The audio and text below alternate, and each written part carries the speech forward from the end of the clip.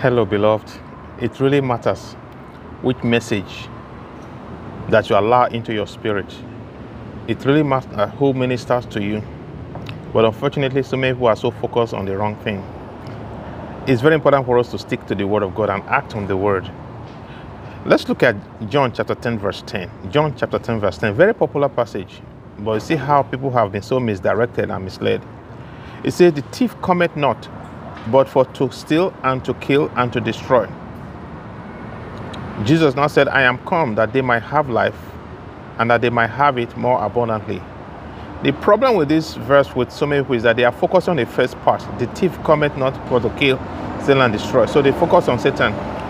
That's why some messages that you'll be hearing, or some minister will just focus on Satan. Devil, devil, devil, devil, devil, enemy, enemy, enemy, enemy. Look at the blessedness of the part B of this John chapter 10. Jesus said, "I am come that they might have life." Jesus has come to give you life. And the word life that was translated to English is Zoe. It means eternal life, the God type of life. And it now said that they might have it more abundantly. God wants you to have more abundantly blessed life. But people are so focused on the devil, the enemy, so they miss out on the other part. Let me quickly read Amplified Bible on John chapter 10, verse 10. It said the thief comes only in order to steal and kill and destroy. Jesus now said, "I came that they may have life and have it in abundance to the full till it overflows."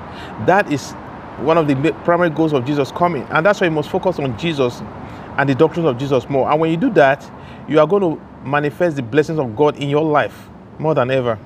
You know, many years ago, before I began to walk in the truth of the light, I was carried away with all those doctrines of devil, enemies, deliverance. But when you focus on Jesus, look at 2 Peter chapter 1, verse 4. My God.